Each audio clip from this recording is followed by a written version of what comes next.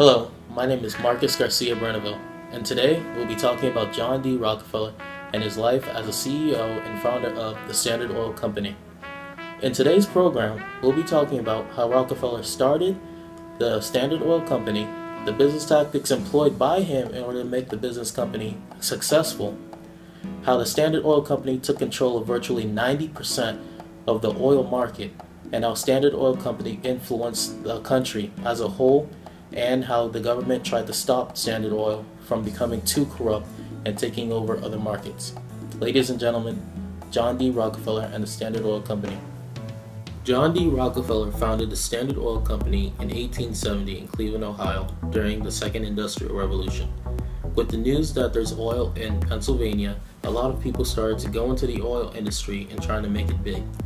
Rockefeller found a way where he can better use all the byproducts of oil, thereby giving Standard Oil an upper hand. A lot of companies did not have this advancement, so they started to lose money and lose business.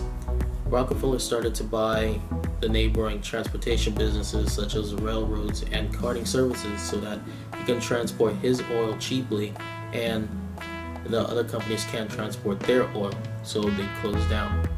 As Rockefeller started to make a lot of money, he started to buy out the neighboring oil industries, and by 1879, Rockefeller had controlled 90% of the oil industry. John Rockefeller had a strong belief that if too many independent companies operated, then the industry would not grow and thrive to its success. That is the reason why he developed a business plan which was aimed to conquer as well as monopolize the industry, which would expand the Standard Oil Company by purchasing all of the other competing companies and firms. Henry Flagler and some other Cleveland banks supported his plan as well. The Standard Oil Company operated almost 90% of the oil industry nationally and about 70% internationally by 1879. By creating the Standard Oil Trust, Rockefeller actually devised a document that would link all of the oil companies that were associated with the production, processing, marketing, and transportation to one single organization. This made him be able to sustain a complete monopoly over the whole industry.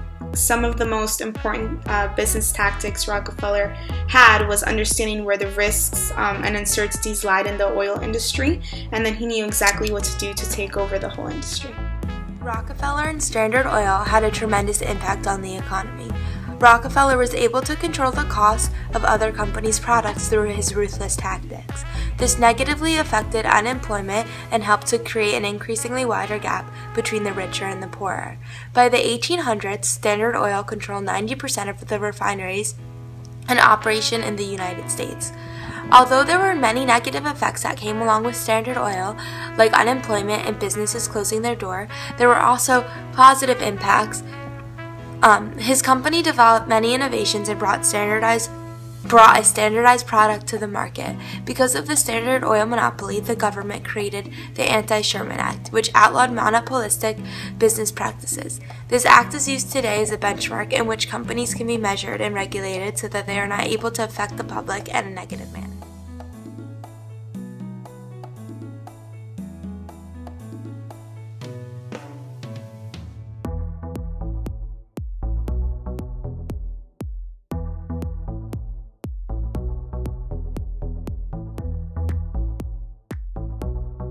Due to the success of Standard Oil, there was a huge social impact within America. Many people were left unemployed and also angry because of the elimination of competition, and also there was many other people who were affected because of the increased costs and the lack of service that came with the elimination of competition. In 1882, when the company reorganized itself into a trust, it controlled 95% of the refining capacity in America. Now, there was many people who attacked this trust, such as farmer organizations, labor unions, politicians, journalists, but even though after many antitrust laws were passed, the company still evaded closure. There was this one journalist in particular who pressed on. Her name was Vida Tarbell, and she wrote 19 detailed articles that explained the illegal business tactics of Rockefeller. And the government took this into consideration. They investigated further into the Standard Oil Trust, which resulted in the lawsuit named the Sherman Antitrust Act of 1890. Even though he was a very hated man, Rockefeller did do some good in his life. He eventually gave $540 million within his lifetime to charity. After John D. Rockefeller created the Standard Oil Company and completely monopolized the oil industry, capturing 90% of the national market and 70% of the international oil market, John D. Rockefeller was forced to dissolve the Standard Oil Trust. The Standard Oil Trust was a trust linking all the major oil companies and firms specializing in marketing, production, transportation, and processing of all oil byproducts, mainly kerosene and lubricant products.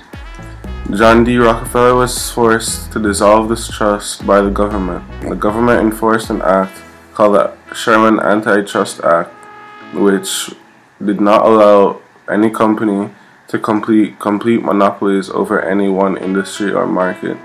After the act was put in place, the Standard Oil Trust was now dissolved.